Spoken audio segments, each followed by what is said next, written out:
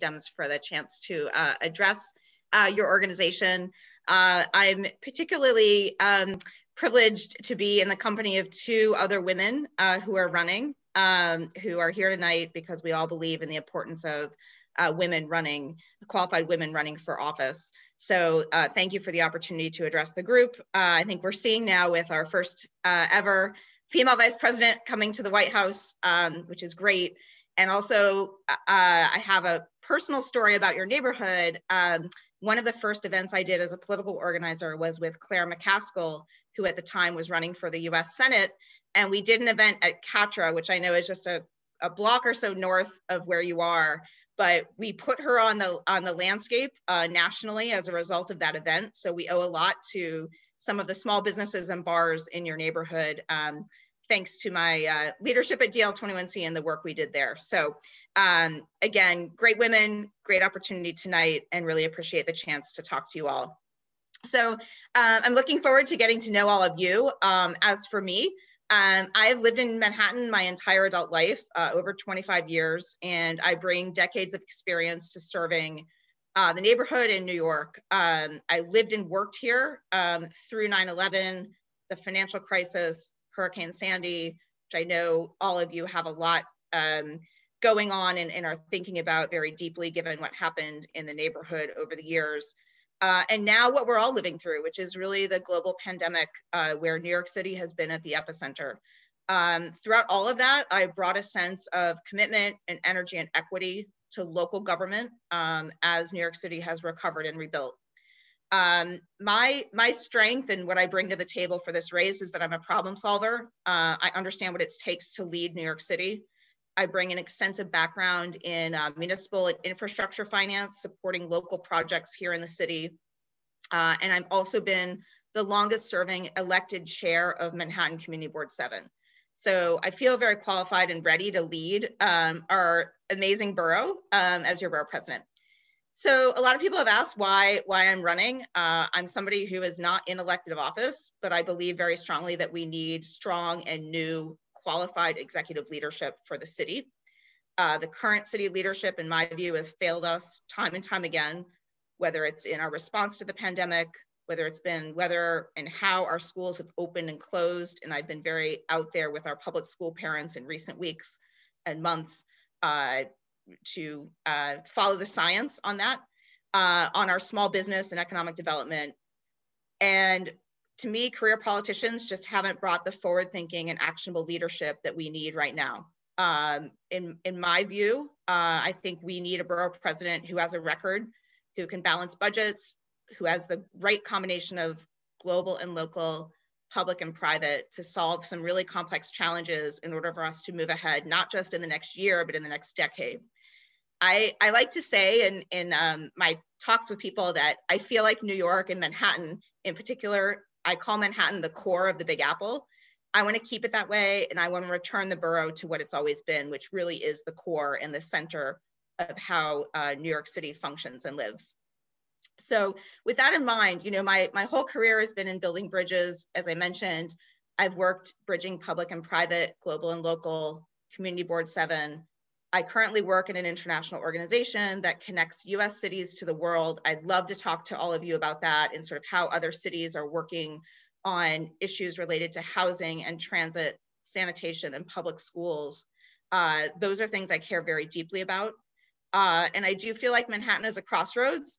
I think we're feeling it. I've been traveling across the borough for the last 6 months, everywhere from Inwood to Battery Park City, everywhere in between. And it's time to really have an opportunity to emerge stronger. And I've always felt that Manhattan's greatest strength is the energy and diversity of its people. And I'm ready to channel that energy to be your champion for New York City and for the borough that we all love. So, you know, I look forward tonight to digging in a little bit deeper in some of the issues that affect you as a club and as a neighborhood. And one of the things I pride myself on is that I may not know the answer to every question, but I almost always know who the person is who does know that answer. And I think that's a very important quality of being a borough president. So I'm really looking forward to getting to know you a little bit tonight and answering your questions. Thank you so much for your time. Yeah, thanks. If you don't mind, let me just try to fill in some of that stuff. So for those of us who don't have a map right in front of us, Community Board 7 is which section of Manhattan? Sure, it's the Upper West Side. So it's from 59th to 110th, park to park. So Central Park to Riverside Park. And you've been the president there for how long? I was the chair for 3 years. I've been a board member. I'm still on the board. I've been a board in board leadership for 10 years. And I wonder, just while we're on that topic, and then I'll hand it over to some hand raisers, tell us something about the biggest challenge that you've faced on the community board.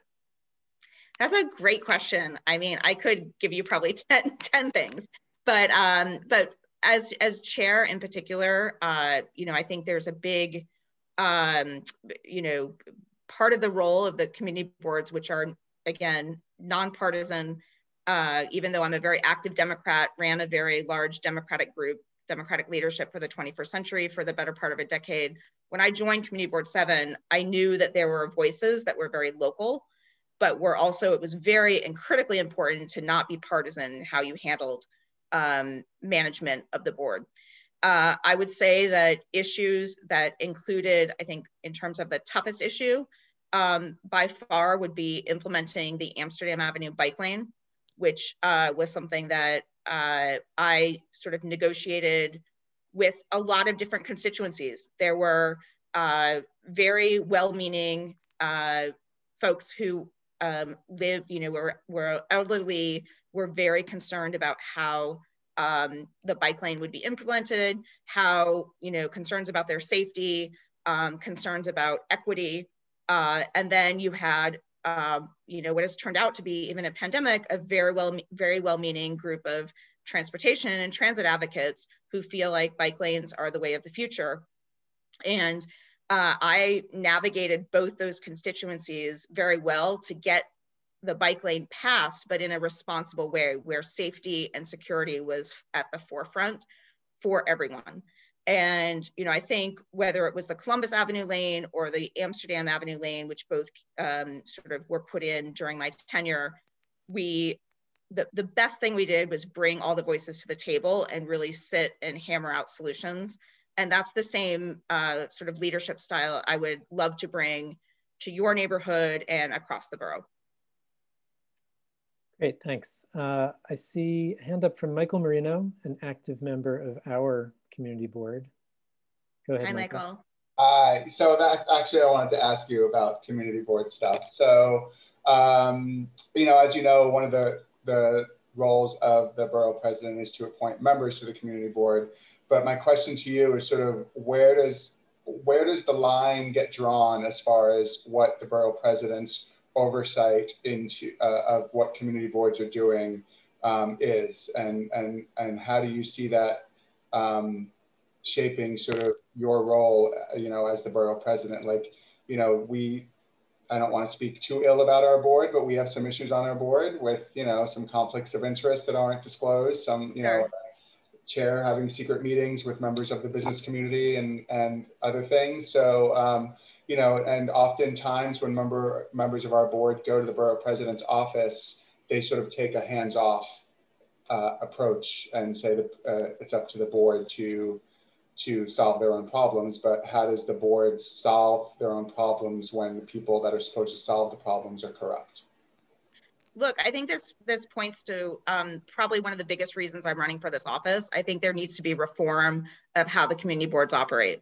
And I am the biggest fan of Gail Brewer. I think she has done a tremendous job running the board the last 8 years. I was appointed under Scott Stringer. I believe very strongly that the boards, again, need to be appointed in a nonpartisan way and need to be run in a way where people who are appointed, you know, I have my life in local politics from, you know, the better part of 20 years where I've been a political organizer. When I came to Community Board 7, I met a whole new group of people who were not political in nature. And so they were political at a local level, but not partisan. And I think it's really important for community boards to adhere to that culture. And as borough president, I'm going to make sure that the people we appoint to boards and the people we put in leadership positions are one, diverse and reflect the diversity and the character of our neighborhoods, and two, are not sort of political pawns of any, whether it's a city council person or, or myself.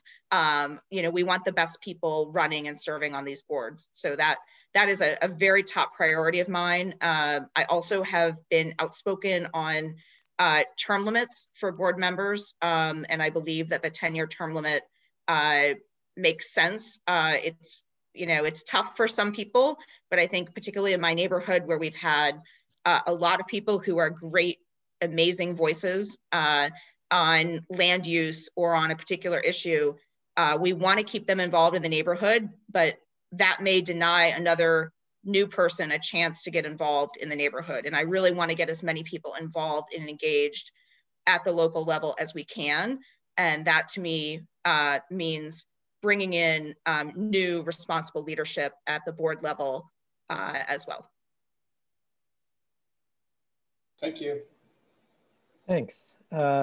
Marion, you're up next. Marion's the vice president of the club. Hi, Marion. Elizabeth, nice to meet you. Hey. So I kind of have three combined questions. I think they all go together.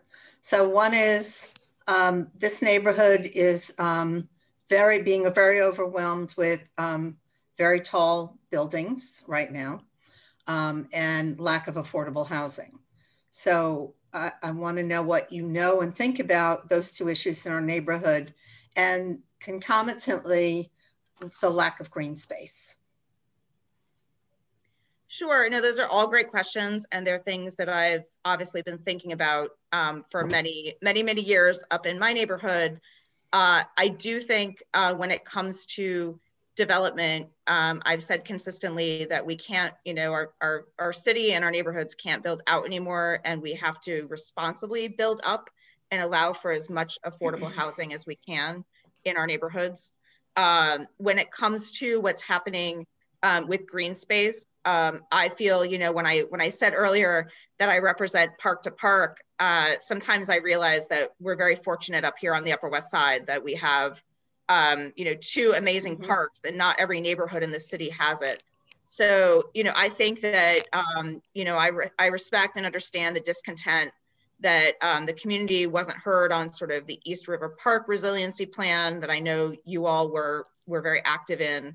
And I would advocate for there to be more parkland and more more supportive ways to responsibly and resiliently build to bring more parks area, supporting the plan in the face of what we know have been really large storm surges and rising sea levels. And I would support that. And have a plan that we're coming out with in the next couple of weeks that I look forward to staying in touch with you all about. Thank you. Can I ask just a follow up on the zoning and affordable housing? Sure. So do you not think there should be any height limits on the way things are built? That one part. And the second part is, what do you call affordable housing? The AMI that's used in Manhattan includes Westchester and is considerably higher than the AMI in this neighborhood. Sure. I mean, I think the first thing is, obviously I support we need to close the zoning loopholes like mechanical voids, and more community voices need to be heard. There's no question about that. I don't think that the way the AMI has been designated, including Westchester, including other parts of, even other parts of this borough, makes sense.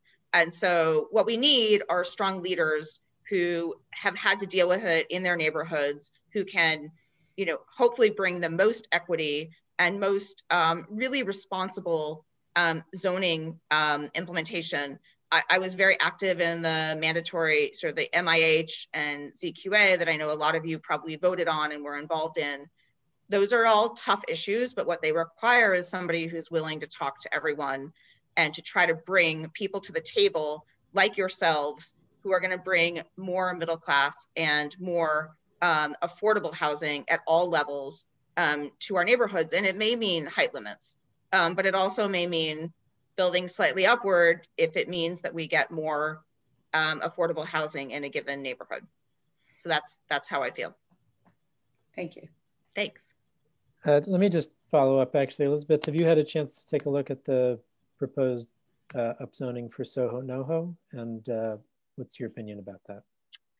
I have. I mean, it's a complicated issue. And, you know, again, I go back to sort of overall supporting that, whereas I believe that those neighborhoods are truly historic. I have a very good friend from politics who's the head of the NoHo bid, and I've known her for the better part of 20 years. She has very distinct feelings about it. I also know people who very much care about protecting the historic integrity of their neighborhood in Soho and NoHo. What I would do in this case, just like in all the cases in my neighborhood as the longest serving community board chair, would be to bring these parties to the table to have a real conversation. We are facing a housing crisis as well as people who are dramatically leaving the city. And we need to somehow be able to be a bridge. My campaign has been a bridge between local communities my entire adult life. And I want to continue to do that when I sit down with these communities to figure out how we're gonna make it work. But I think the local residents are completely entitled to their say. I think the reality is also that we need to think through how this city is going to bring people back to Manhattan and how we're going to provide affordable housing to everyone and do it in a way that's responsible. Thanks. Tommy Loeb. Tommy? Hi. As you touched on, the community is about to face the almost total destruction of East River Park. It's a $1.45 billion project at the time of COVID. And you may be aware that there was a community plan that the city then overrid and imposed its own plan, which was what we're faced with now. There was never, the city has never released the value engineering report on which the change in plan was based. And we can't really wait any longer. And I'm wondering, as a candidate right now, would you be willing to call for a pause in this project right now before it goes further? They're currently destroying the area above Watkins Street, but they won't touch East River Park for a little while. Would you be willing to speak out now and ask for a pause and bring in an independent review, as they've done with the L train and other projects throughout the city? We can't really wait for the new borough president. We need people to speak out now. And I'm wondering what you're willing to do right now. I'm happy. You know, this is the kind of stuff that I like digging my hands into and really working on. I can't guarantee, again, like I said at the beginning of this conversation, I may not be the smartest person to speak on an issue, but I usually know the person who can get it done. So I've been working with, Gail on, for instance, the helicopter issue private helicopters going all over the city and figuring out the right people to bring in the room to end that as a quality of life issue. For this is something that can't wait. And, we can't wait for federal funds. We have to convene independent panels. We have to provide sort of the right types of protection for your neighborhood. And, my track record from having been a community board chair, which again is inherently, depending on who you talk to, it can be an unlikable position because you're bringing a lot of people together and sometimes you feel like you're making nobody happy. But in my view, that's the best thing you can do. You need to bring these parties to the table and you need to demand action immediately. And that's what I will do on this with you all. And I'd be happy to talk to you either later in this chat or offline about some ideas that I have about how we can bring these communities together to get it done. Thanks. Hey, Bill, if you can ask a quick question and Elizabeth can answer it quickly, then we've already addressed some of the issues, so that's fine. I know we have okay. it. Thank you. That's fine. So we're at 19 minutes exactly. So I think we'll probably cut it right there. I'm sorry this is so short. I'm always sorry these things are so short. But Elizabeth, thanks for yeah, and I look forward to staying staying in touch with all of you. My website is elizabethcaputo.com. And again, my local experience, I'm really excited to work with all of you and look forward to staying in touch in the months ahead. I really appreciate your time and the chance to speak to all of you tonight. Great, thanks again. Yeah. Thanks. Okay. So we'll move on to our next candidate for this evening. And by the way, Elizabeth alluded to this. I did not mean at all to have all of the male candidates come prior and have all of the female candidates tonight. It's just the way the timing of announcements and things like that worked out. But it is kind of nice to see all of you guys here together. It's awesome, Lindsey, thank you. Yeah, I agree. Go women. I know. I guess I'm up next, Jeremy. Yes, that's right. So Lindsey Boylan's next. And Lindsey, if you want to introduce yourself for a couple minutes, and then we'll do the same thing. We'll take some questions. Sure. And thank you so much, Jeremy. Thank you, the entire Grand Street Dems team. I feel like I've gotten to know folks over these past few weeks, know the issues that really matter to you. And it's been a real joy of it's been one of the highlights of my campaign thus far. And it's how I expect to do the job once I get it. It'll be that kind of close relationship. And I'm also excited to see Kim and Elizabeth here. Having gone to women's college, I think the world should have more slates of women running things. And I'm excited to be here. So thank you so much. I'm Lindsey Boylan. I'm running for Manhattan Borough President. I'm an urban planner, a mom, a wife, and a public servant. I started my career in New York in urban planning, spent the first decade here, managing public spaces, primarily parks. Bryant Park, Haldon Greeley Squares, the pedestrianized parts of Broadway, ultimately to oversee job creation for the entire state of New York as Secretary for Economic Development, which also included the housing portfolio. So all of the state's housing assets. And I helped get the $50 minimum wage passed, as well as led the state's recovery work in Puerto Rico after Hurricane Maria. But didn't start that way. I came to New York with $100 in my pocket. I moved 9 times in 10 years. I did a giant circle around Manhattan. So I feel like I've been training for this job for a long time. I had a bike, but never a couch that I kept through those 7 of those 9 apartments. Once I met my husband, we kind of got a few pieces of furniture together. But I've had the typical New York story in that respect. Also in the fact that it's very tough to live here for a lot of people, severely rent burdened. More than half of our people are severely rent burdened, probably more so now. And it's one of our biggest sources of inequity. And it affects women, it affects seniors, it affects communities of color, much more so. And, I think that's a good interlude to the next piece. Some of you may know I ran for Congress on the west side of Manhattan this past year, and you're probably wondering, hey, what's she doing here now? Does she just want to be candid all the time? And no, it's not that. I found myself this summer, my husband said, let's figure out what you want to do next. And he said, why don't you relax a little bit, do a little writing? And of course, you can see how that went. But I started walking around our city and thinking back to my early days, what inspired me to get into urban planning, including The Death and Life of Great American Cities, my first book. I read it the spring of my senior year of college when Jane Jacobs passed away in her obituary. I bugged the guy quoted in there until I gave him my first job at urban planning. But I digress. I started walking the city streets and I was reminded what I love about the city and what I loved about my career, which is how I've been building my whole career on making cities work and shaping them after the needs of people. And I knew I had to help. I knew New York is in its hour of need. It's a tremendous challenge where we are right now, but it's also a tremendous opportunity. And it can be the pivot point for our city, particularly to become more equitable, more sustainable, and more livable. And what I mean by that is when we talk about equity, 9 out of the 10 last upzoning projects considered by the city have been in low-income communities of color.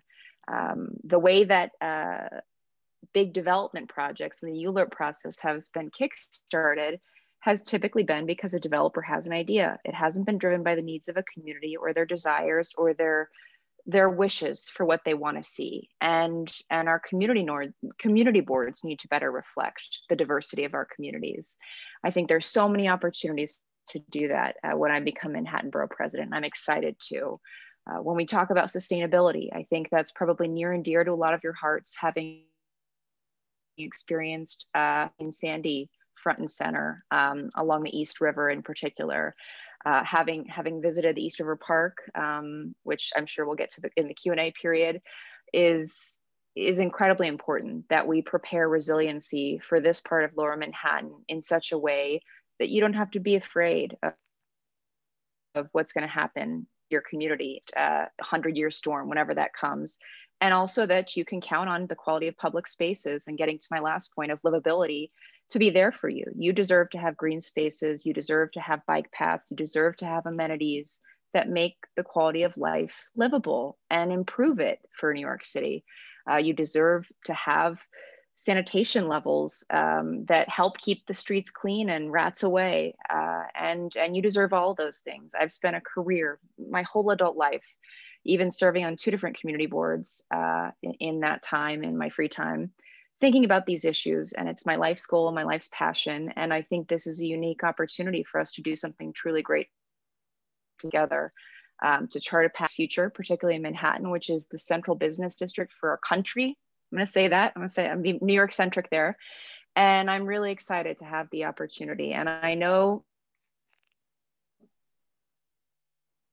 you got a lot of things to think about, but the first decade of her career in economic development and job creation, including the portfolio for housing statewide, is really thinking about the issues that matter most to you and how to solve them, and how to manage teams, thousands of people across agencies, to help get things done. And I'm always going to be your advocate, not City Hall's advocate. So I'm really excited to have this conversation tonight and have it be a back and forth. So thank you so much. Great, thanks, Lindsey. Bill, I'll get you in right at the start here if you'd like. You know what? I could wait if other people had their questions, because I think maybe having some other consistency of questions or whatever. I'm good. Well, okay, let me ask quickly. We haven't heard from you yet, Bill. I like your real estate, development stances, Lindsey. How do you? What's your position on taking money from real estate? Developers and. I'm not taking any money. Right. That's an easy one. Okay, I try to be quick. I'm not taking money from real estate. I believe you can do this particular job. Yeah, I don't believe you can do this particular job, which is all about land use and zoning, and take money from the real estate community. Okay. Thank you. Yeah. I've seen a hand up from Joe Wong. Are you there? If not, I'm going to move on to Michael Marino then again. Michael, go ahead. Sure. So Lindsey, I'm just curious about, you had mentioned about the community boards needing to sort of reflect their neighborhoods, and I'm wondering what your plan is for that. In our board, we historically have issues with getting representation from Chinatown. Right. And I'll also pose the same question I posed to Elizabeth about where's the cutoff line in the borough president's oversight of community boards? Is it just to appoint people, or do they get involved in grievances? I think so. A few things. I actually think this moment in time has presented an opportunity to think about how to get people engaged in community boards and in civic life, frankly. Almost 1 million women left the workforce in September alone, and that's because of caregiving responsibilities, whether it's for kids or it's for ailing family members. And I think often that's just one great example of certain demographics aren't able to make it to a community board on a regular basis and subcommittee meetings if they're all in person.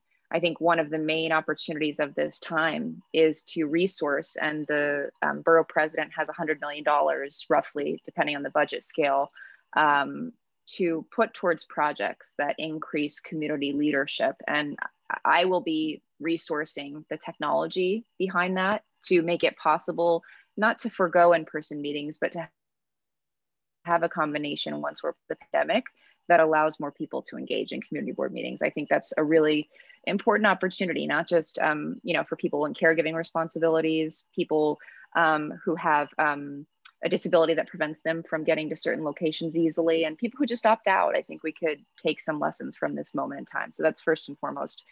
On the topic of where does the role start and end, I'm really struck, and I know we're going to get to Soho NoHo, and so I'll just kind of cut it off at the pass a little bit. I don't agree with the plan for upzoning in its current intent, so I would not sign on to it.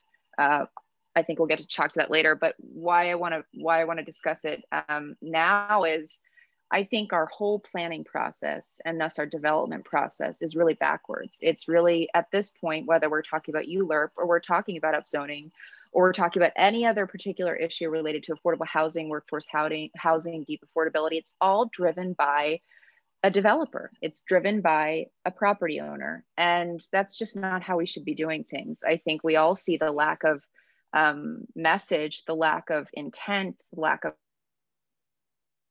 goal in the mayor's office come off of issues of experiencing homeless priorities, and our development goals should be driven by what we're trying to reach in terms of affordable housing, workforce housing, deep affordability, supportive housing. And I've not seen anything that says to me that that's how our planning process has proceeded. And whether it's in consultation with the mayor or if it's doing it on our own as a borough, I think that should be the driver for how we're going to meet the needs of affordable housing. So I would try as much as possible to turn the development process, even if that will include changing the ULURP process, to reflect the value of how much housing we have to get, and make sure community boards are on board with the goals and finding ways to achieve them and working towards, instead of what ends up happening and has happened in the case of Soho NoHo, where it's Edison Properties or developer driven agenda, which looks like a carve out, an inexplicable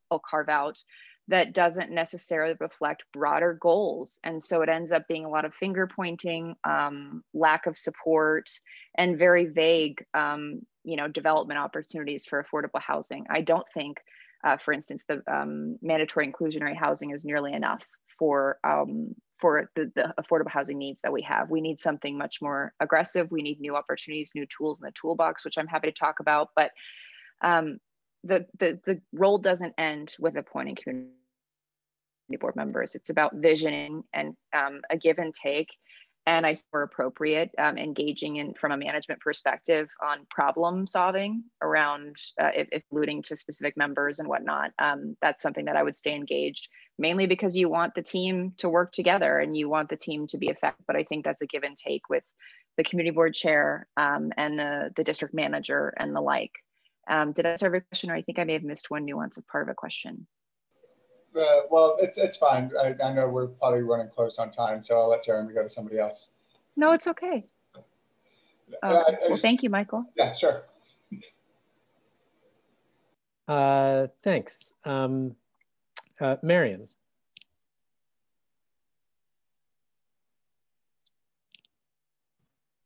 Joe Wong was before me, if he's still here and wants to speak. Oh, I didn't know if Joe Wong was back. Joe, are you there? Oh, Joe says, I don't know why it keeps raising. Okay, Marion, okay, so Lindsey, hi, nice to see you.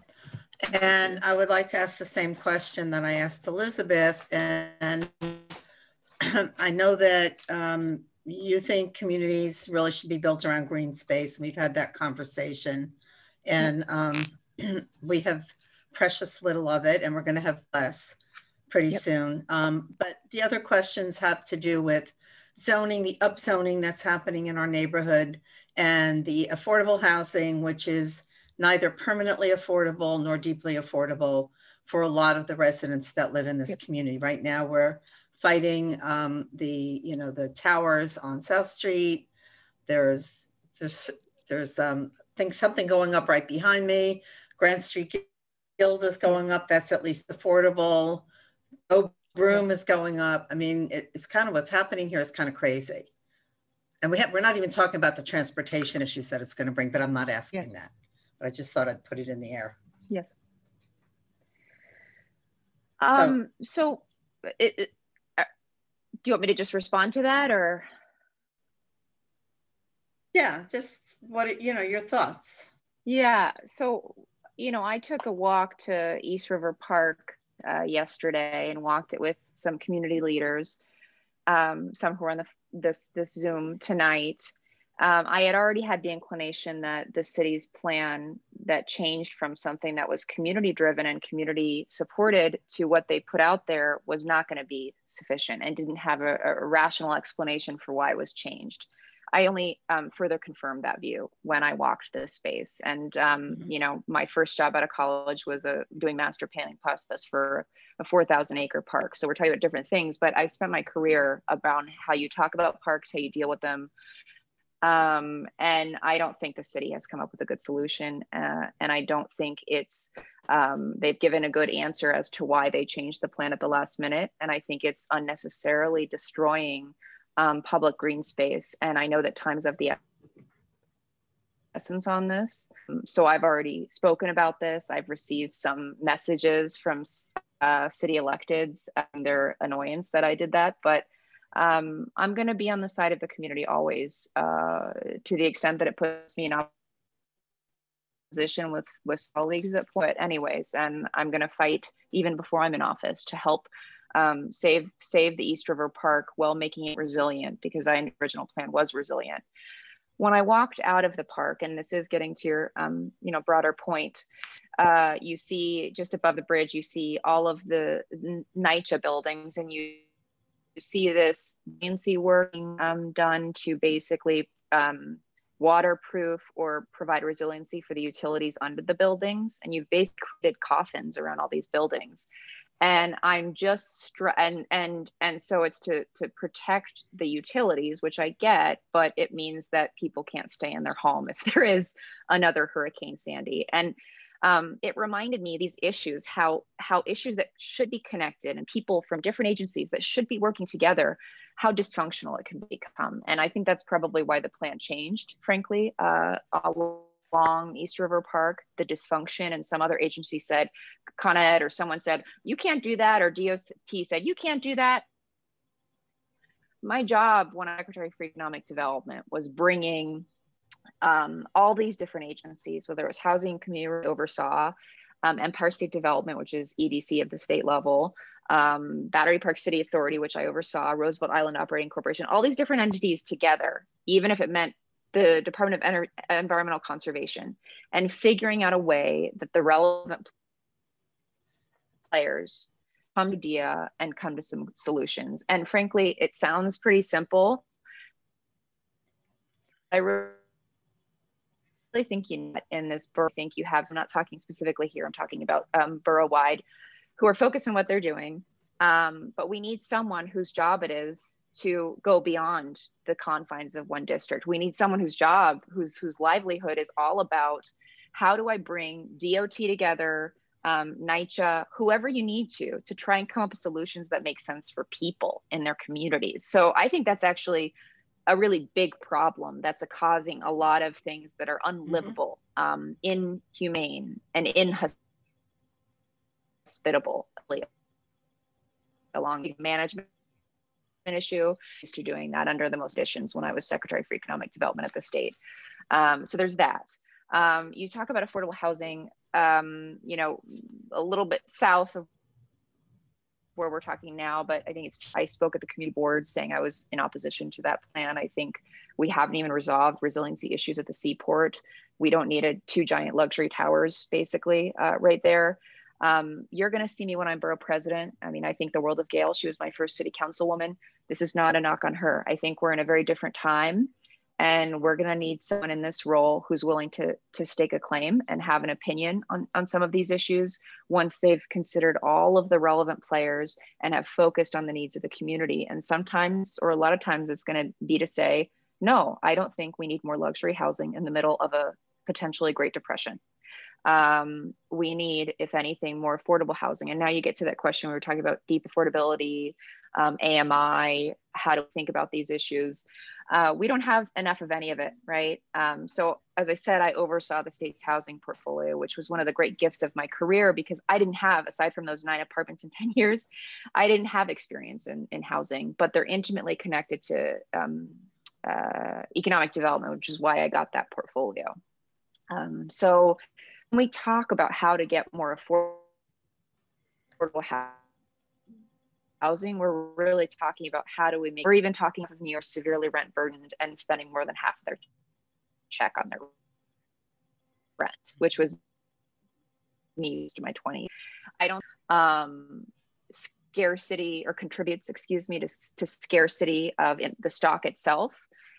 What I did a lot of and am supportive of, just as a starting point, is really pushed for the federal government, for developers just to be doing low-income housing, not a few gimmies off of luxury housing, which is what mandatory inclusionary housing is.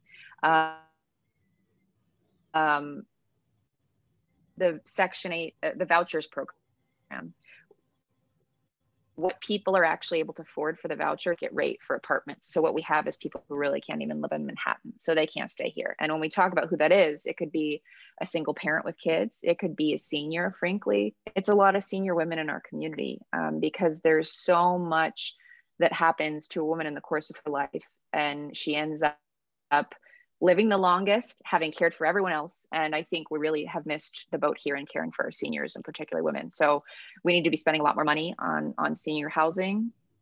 We need to be having vouchers, and then there's a city council bill here for this, that actually meet the need for cost of living in a particular area, which is, I think, in a reverse way what you're getting at. And we need to be willing to do a lot more infill. We need to be willing to be in the development business, not as an guide to luxury development. The one thing we never get back is space. And I think particularly in this moment in time where we are going through a very serious shift in our economy and our real estate, we should be taking a pause, assessing what we really need, how much deep affordability we need, because I suspect we need a lot more deeply affordable, and we need more workforce housing, which is just above AMI, but it means it's impossible to live here, even in that area. So there's a whole toolbox and tool shed to approach this stuff. I think we don't need is more luxury housing with, bonus affordability. I think we need to use every tool in the toolbox. There's a lot of federal money that we haven't been utilizing effectively. And it's a nuanced thing that I'm going to explore every possible way. I have very good relationships with both city and state housing. And I'm going to work real hard to get as much of it for us as can, if that makes sense. Thank you. Thanks, Lindsey. And that's our 20 minutes. So thanks very much for joining us this evening. Thank you for having me. It's been really fun, and I appreciate the opportunity and the good questions. Thank you. Okay, thanks a lot. Let's move on to our third candidate of the evening. It's Kim Watkins. Hi, Kim. Thanks for coming by. Hi, how are you? So same thing for you, a few minutes to introduce yourself, and then we'll hop around with some questions again. Terrific. Can we just do a little mic check? As Lindsey was finishing up, I kept getting a freeze. I just want to make sure it's not my computer. Can you hear me okay? I can hear you just fine. And I was also, hers was buffering just a little bit there at the end. But okay, good. You seem good right now. Okay, good. Crossing my fingers here. Well, welcome, hello, and thank you for the warm welcome. And I'm honored to be here. My name is Kim Watkins, and I want to start just a little bit differently because I want to introduce myself by way of talking a little bit about the principles, like centering what I'm going to say around a couple of basic principles through which I see both my past and my campaign and the future for this position. I'll talk, of course, about my why I'm running, what led me to this decision, the issues, and my action plan. So I am a public school parent. I live in Harlem in an HDFC, and I am a marathon coach for New York Roadrunners, and I run a small fitness business, which I came to by way of getting married after spending a fairly structured management career with some educational companies and a nonprofit in breast cancer research. So my principles in the sort of unvarnished look that I am bringing to this conversation, to this campaign, really stem from a view of racial and gender justice, fiscal responsibility, and sort of the embracing of the complications and dirtiness of democracy. Because we've arrived at a place in our city, in our state, and of course in our country, where it seems easier to voters to cast a vote for a person and hope that all of our problems are going to go away. And we know that under the rules of democracy, the contention is there, the exhaustion is there. It can be really, the time it takes to get to progress can be longer, but ultimately that's what we signed up for as a country, the democratic processes. So embracing democracy, protecting justice, particularly justice for Black and Latinx New Yorkers who have been forsaken in our city and in our country for such a long time, and for women. Yeah, you go women. We can talk about that. Some of the stories in my background will come out in terms of that. And then just thinking about the utter ridiculousness of the size of our government in New York City and how we arrived at a place where we could spend $100 billion last year and be where we are right now. My why really stems from my work with the public school system. I'm the president of CEC3, and CEC3 is the Community Education Council of District 3, which is comprised of the 30 schools in Harlem, Lower Harlem, and the Upper West Side. I ran for CEC because of school segregation. I grew up in Tidewater, Virginia in the 1980s in a tiny little town that self-segregated. It seceded from the school district, York County School District, in order to prevent Black kids from going to the good schools in where I lived, right? I left that and moved to the most diverse, multicultural place I could find after college, some crazy stuff in between, of course. And to my surprise, my kid goes to public school, and within the first couple of days, I realized that the school system in here was worse than it was in self-segregated schooling in Southern Virginia. I couldn't believe it. It was the very beginning, this was in 2015, it was the very beginning of the Upper West Side rezoning. So I ran for the CEC, I became the chair of the zoning committee, and I thrust my way through a 2-year engagement process where I got to see firsthand how hard it was to do the the engagement work, right? That dirty work of democracy, the contention, two sides. Don't want changes to happen, do want changes to happen, know that changes need to happen. And ultimately we arrive at a plan, because it's the one thing that CECs have statutory responsibility over, that's to approve rezonings for elementary schools.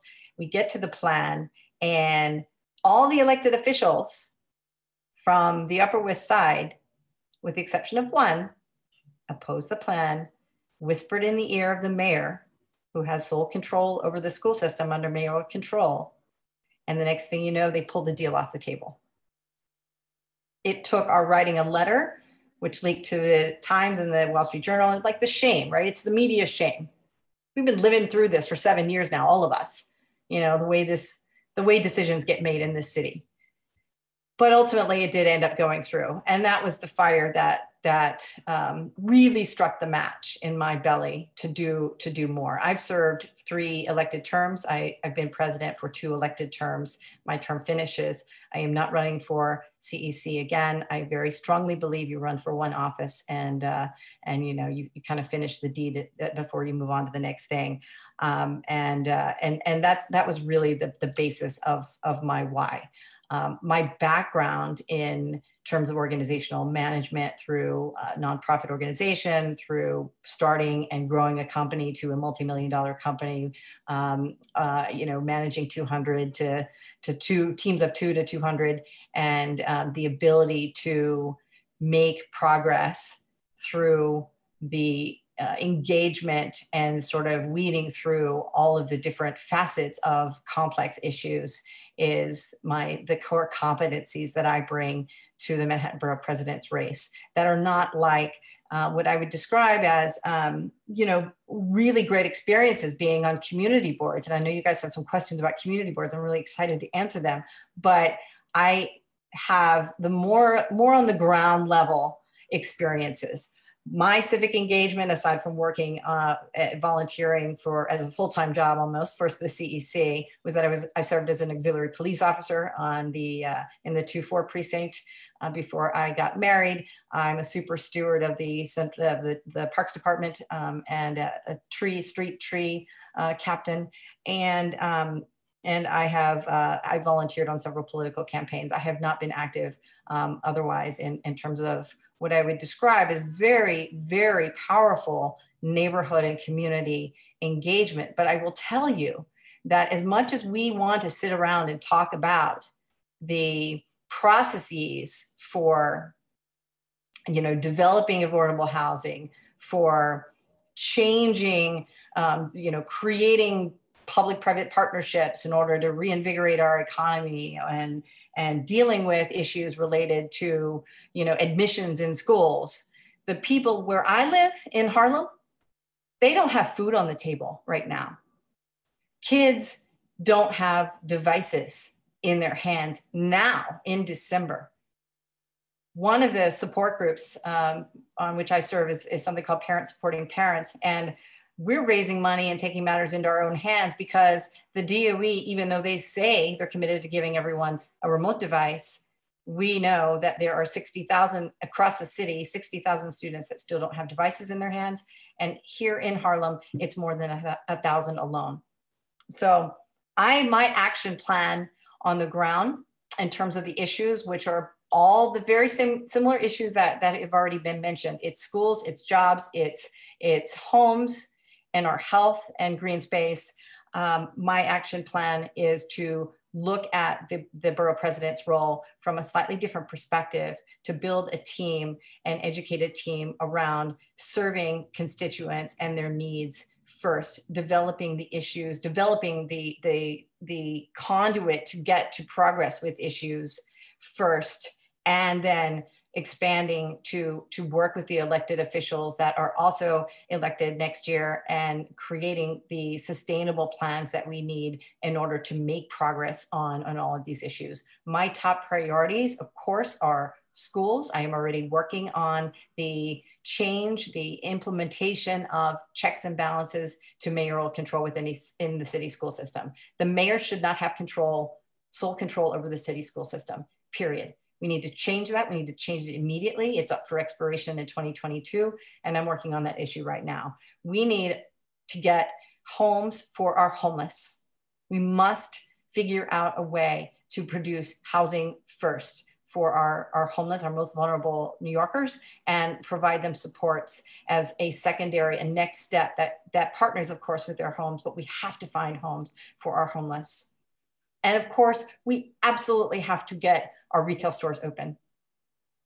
I'm a marathon runner. I'll leave you with this and I'm going to turn it over to you guys for questions. I'm a coach. I've been coaching people off the couch to run the New York City Marathon for the last 10 years. And as part of my campaign, I'm running all 508 miles of Manhattan. I've been on Grand Street. I've been in the neighborhood. Of course, I live uptown and my daughter's in Zoom school. So I'm spending a lot of time running Harlem and the Upper West Side, wherever I can run around my own neighborhood. But I'm running all 508 miles of this island in order to make sure that I connect with every single inch of our borough, and to make sure that I have a really structured, sound sense of what our priorities are moving forward. So thank you, Elizabeth. Yeah, I'm wearing out a lot of shoes, but it's super fun. But I'm excited for the conversation, and I'm happy to answer any questions that you have. Great, thanks a lot, Kim. I'm gonna, well, I see Marion's hand just went up. So Marion, why don't you start us off? Okay, thanks. Hi, Kim, it's nice to meet you. And I'm really, being an anti-racist organizer and trainer and teacher, I'm very interested in your ideas about racial equity and school. And school segregation is very tied to residential segregation. So the issues of affordable housing and where people can live is extremely tied to where they can go to school, especially if we're talking about public schools. So you can live anywhere if you can afford to send your kids to a private school and not have to worry about what the schools look like. But because of, we have probably one of the most segregated school systems in the country, public school systems, and we probably have one of the most segregated residential systems in the country.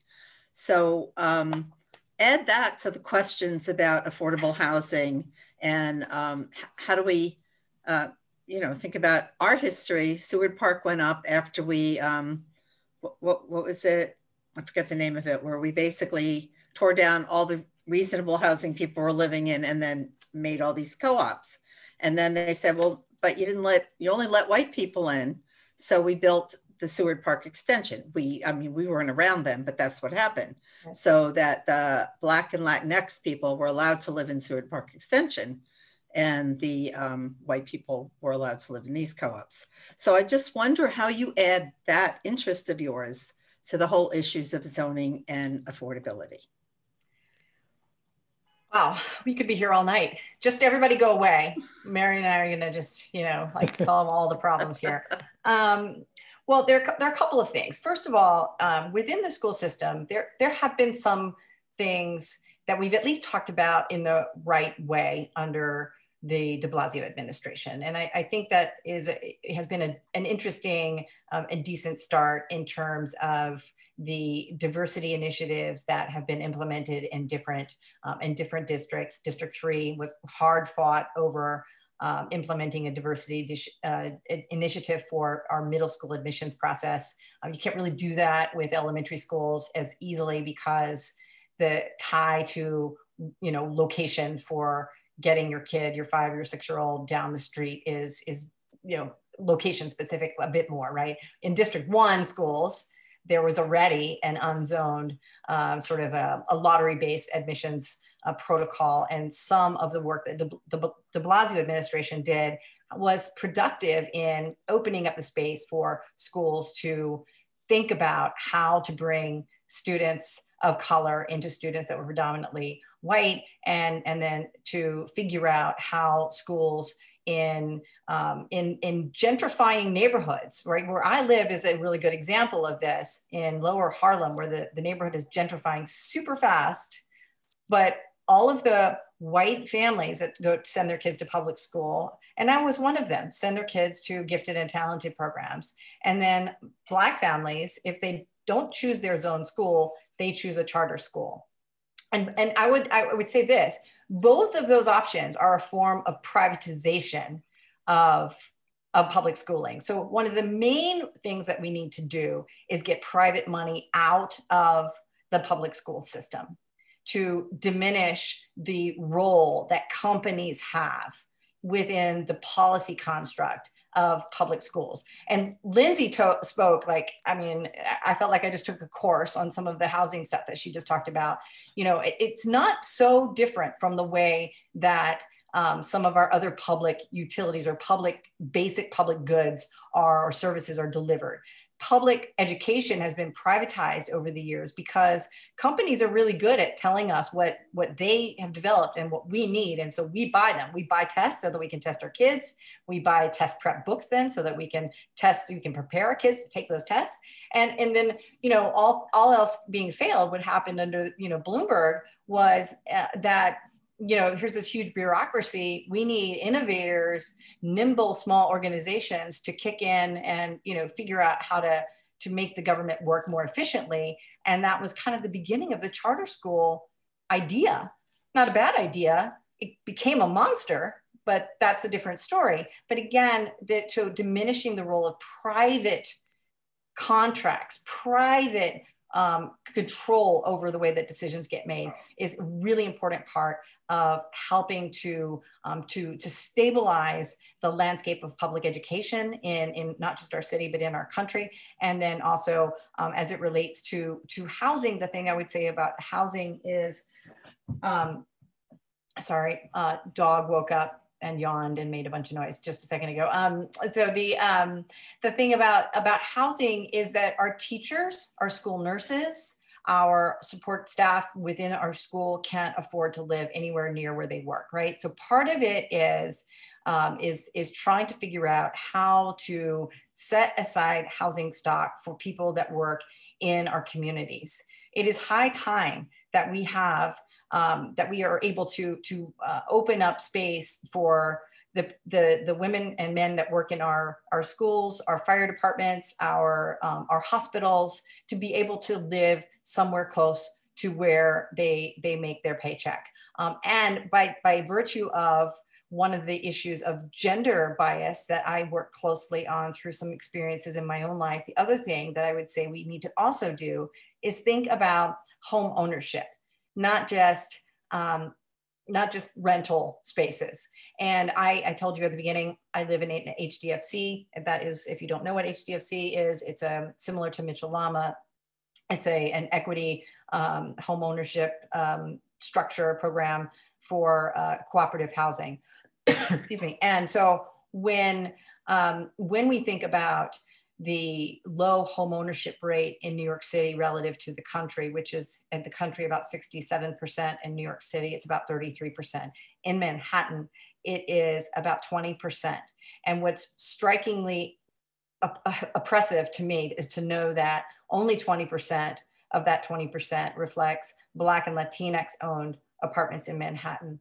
And that means that all of the Manhattanites that have those low-paying jobs, work in service, work in home and healthcare, our teachers, our support staff in schools, those are the people that are missing out on the wealth and the equity, the ability to generate wealth, intergenerational wealth through their homes, something that we pride ourselves on in this country, but we've completely closed it off for so many New Yorkers. So those are a couple of things that I would start with, which sort of answer your question. But again, we could continue forever, I think. Maybe we will. Thank you. Thanks a lot. You're welcome. Hey, Kim, we've got a couple of minutes left, and I'm curious to ask you. You seem to have been drawing a much broader picture of what the borough president could be doing in Manhattan than I think some of our other candidates have spoken of. But I wonder if you could talk to exactly how those policies and priorities of yours can be directed through an office that may not naturally touch each of those things that you're discussing. I mean, for example, how does the borough president relate to our education policy or control of schools? How do you see that all fitting together for this particular job? No, thank you. And I think that's a really important question. I also think that 2021 represents kind of a really an opportunity to make this position, to give this position the kind of awareness level that it needs. People see the mayor on the ballot and then they're like, we don't know what the borough president does. Let's just pick the name of the name I know the best. And then the city council person is typically well known when people go to vote in their local elections. A lot of people don't know what the borough president does. And I stress some of these issues because I will say to you as a regular New Yorker, as someone who's living paycheck to paycheck in low income housing, serving the public school system and all of the oppression that continues to oppress vulnerable kids, the majority of kids that need the government to do its most basic functioning. Don't give two hoots about the zoning process or ULURP or some of the board functions. I've been around and interacted with our community boards that interface with District 3 quite a lot. And I think that there is a space for this next cohort of borough presidents to take the time, the moment that we're in, to meet the moment and get into the real action, which is helping policy become a reality for regular people to see and to feel. I jog around Manhattan and I will run into people who, you know, look at me like I have 3 heads when I say I'm running for borough president. Nobody really knows what it does, except for, you know, the few thousand people that attend these kinds of meetings and regular, you know, frequent community education council meetings, et cetera. The people in Manhattan that are suffering want us to team up, come up with solutions, and make policies happen, make change for them. And I don't think that our elected officials are doing that enough right now. I, again, as I'm sure everyone would say, you know, Borough President Brewer is a 1 in a million.